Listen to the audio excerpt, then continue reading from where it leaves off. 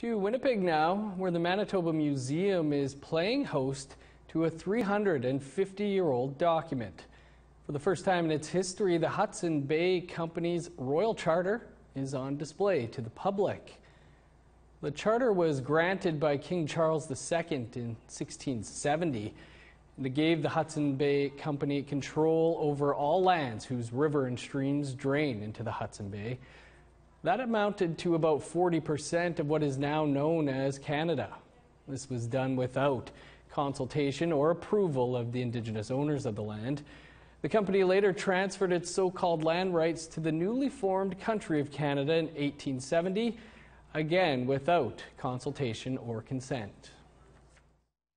It definitely reflects that colonial mindset, and that was something that was prevalent at that time, what they often called the age of discovery, because of course they thought they were discovering new places. We know that's not true.